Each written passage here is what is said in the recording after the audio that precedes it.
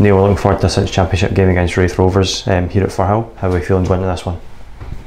The boys are obviously high in confidence from last week's game. Training's been very good, tempo's been excellent. So yeah, really looking forward to it. Yeah, you mentioned it there, 4-1 win against Inverness on Friday night. How do you reflect on the performance overall?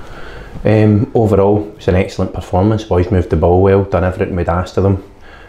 Probably the only slight disappointments, losing a goal at the end there at set play.